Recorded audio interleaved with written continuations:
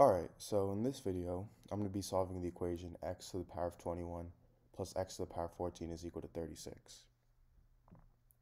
So my only variable in this equation is x, so that's what I'm going to be solving for.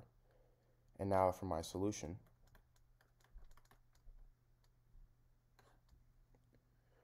What I'm first going to do is rewrite x to the power of 21 as x to the power of 7 times 3. And rewrite x to the power of 14 as x to the power of 7 times 2. Now, if I have something in the form a to the power of m times n, this is equal to a to the power of m to the power of n. So x to the power of 7 times 3 is going to equal x to the power of 7 to the power of 3. And I have this plus x to the power of 7 to the power of 2 is equal to 36. Now from here, I can let x to the power of 7 equal to the variable y.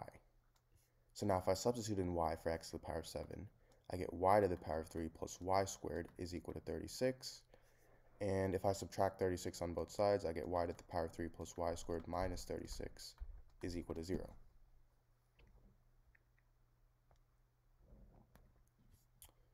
Now from here, I'm going to rewrite the 36 as negative 27 minus 9. And the reason I did this is because 27 I can rewrite as 3 to the power of 3, and 9 I can rewrite as 3 squared. And notice how I have a number to the power of 3 and that same number squared, and again 3 to the power of 3 and 3 squared.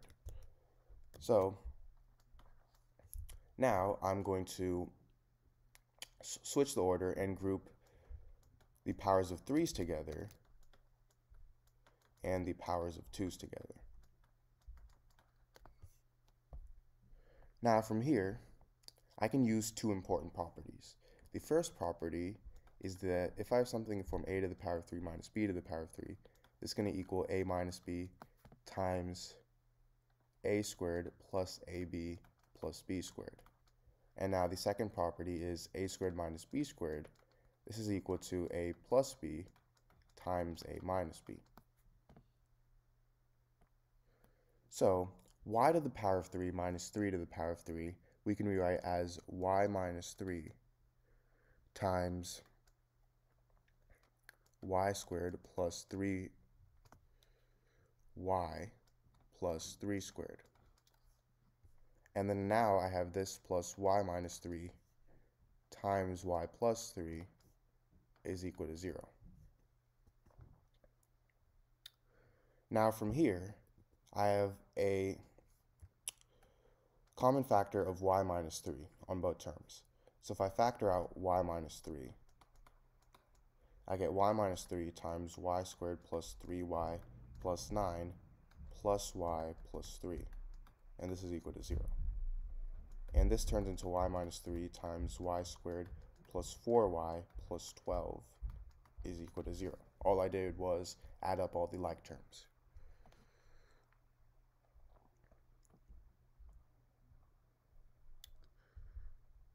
Now,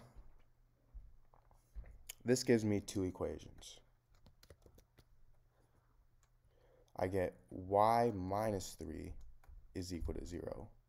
And I also get y squared plus 4y plus 12 is equal to 0.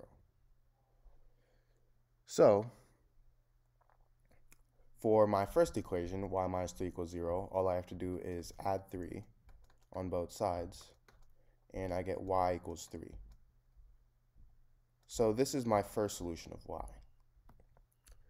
Now, for y squared plus 4y plus 12 is equal to 0, what I can do to solve this, because it's a quadratic equation, is use the quadratic formula, which is negative b plus or minus the square root of b squared minus 4ac all over 2a. So in this case, a is 1, b is 4, and c is 12. So I get y is equal to negative 4 plus or minus the square root of 4 squared, which is 16, minus 4 times a, which is 1, times c, which is 12. And I have all this over 2a.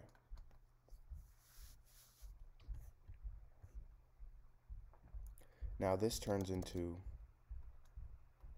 y is equal to -4 plus or minus the square root of 16 minus 48 over 2.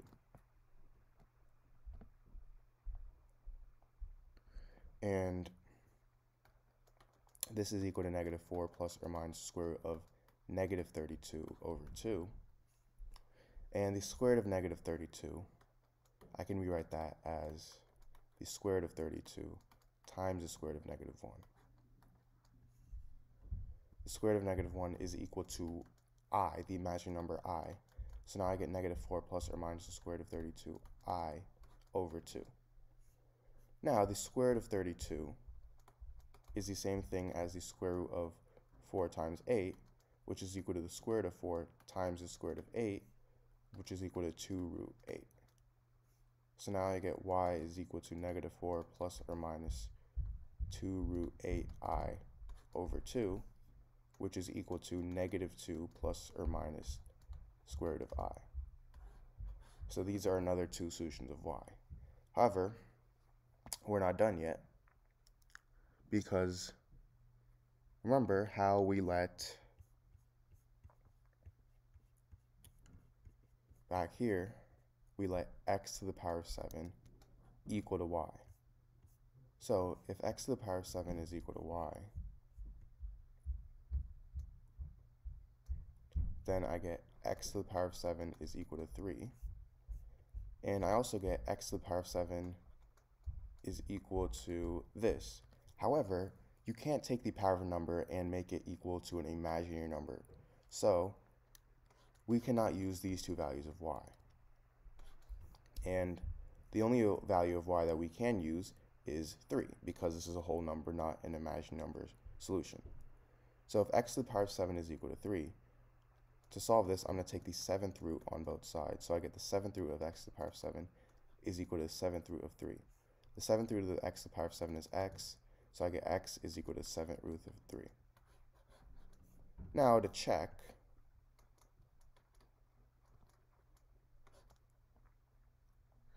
my equation was x to the power of 21 plus x to the power of 14 is equal to 36.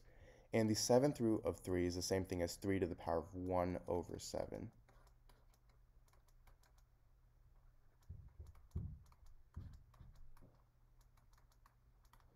Now 27 times 1 over 7 is 3, so I get 3 to the power of 3 plus 1 over 7 times 14 is 2. 3 to the power of 3 is 27, and 3 to the power of 2 is 9. So I get 36 is equal to 36.